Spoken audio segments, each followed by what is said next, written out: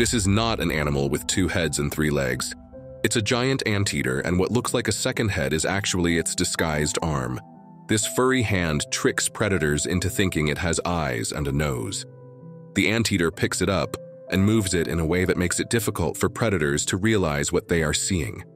Interestingly, the anteater's head is a darker color, resembling its hind legs, and predators are confused into thinking it is part of its body and try to attack it there.